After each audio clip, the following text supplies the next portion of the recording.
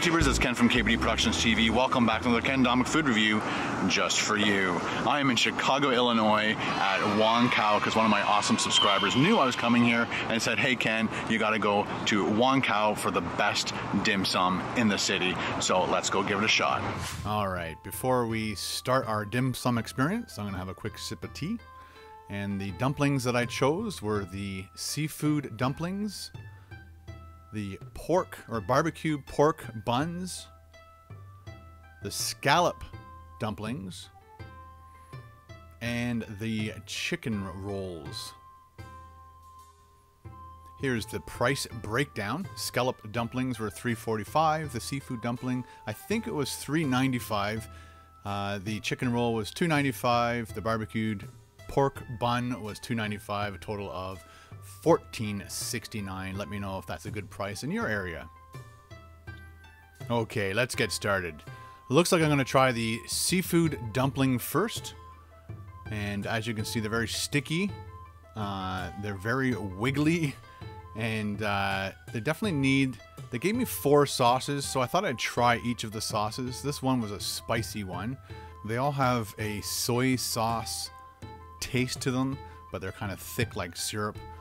They also gave me plum sauce and mustard, and when I asked the waitress which ones should I use, she took away the plum sauce and mustard, seeing that I just ordered dumplings. And after trying all 4, I decided just the regular thick soy sauce is the preferred taste for me. And here we go, trying the seafood dumpling. Again, it was very, very, very hot. After I recovered from my burns, the taste was okay. I definitely would recommend putting a sauce on it. The rice noodle rolls are very bland tasting, and they definitely need that extra bit of oomph to them. Okay, next up is the chicken rolls. I actually thought these were pork. I thought they made a mistake. That's how differently tasting. As you can see by the expression on my face, I have no idea what this is. As you can see, there's a little corn stalk in there. I'm not sure what the wrapper is made out of, and it fell apart very quickly, and it was burning my mouth once again. If anybody can tell me what that thing is wrapped in, let me know, because it wasn't the most pleasant thing I've ever eaten. The mini corn was fine, the chicken was fine, but like I said, I have no idea what that wrapper is made out of. It took a little while to get this one down, a lot of pieces to it, kept falling apart, and definitely the soy sauce kicked it up a notch. I wouldn't suggest trying this thing without soy sauce. Check this out. Ooh. Here we go. Dip it in there, Ken. Nice. Okay, next up is the scallop dumpling. As you can see, the sticky rice roll is sticking to the paper and other rolls. There you go, there's a close-up.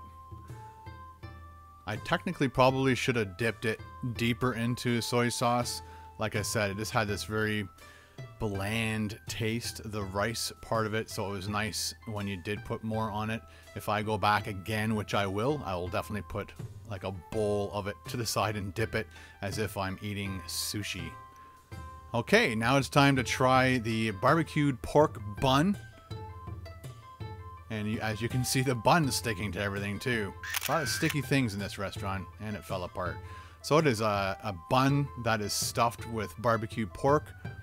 The barbecue pork was really good, but the bun was really dry. So you definitely had to have tea or water on the side while you ate this. Okay, out of the 4 choices that I chose off the menu, the scallop dumplings were definitely my favorite. Then it would probably go to the seafood dumpling, then to possibly the chicken, and then the bun, the barbecue pork bun. That's probably the order in which I would choose it. And that's about all I could eat. I had to take the rest back to my hotel for a snack later on. I'd like to thank Earl, one of my amazing subscribers, who suggested this location for me to try. Thanks, Earl. Well, there you go, guys. I ate some dim sum just for you. On my rating scale, I'm gonna have to go indifferent on this. The dumplings, I haven't tried these things too often, and they're definitely a little bit of an acquired taste because they're so kind of wiggly, slimy little things, and you're like, I don't know, there's just something about it. I just couldn't really get into it, and the bread bun thing was really dry, and so I'm just gonna go indifferent on this one. Let me know what you think about dim sum, and let me know if you've come to this location in Chicago.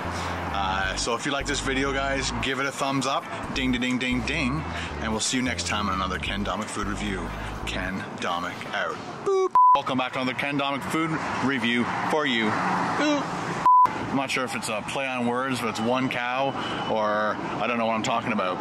Hey YouTubers, it's Ken from KBDProductionsTV. Welcome back to the Ken Domik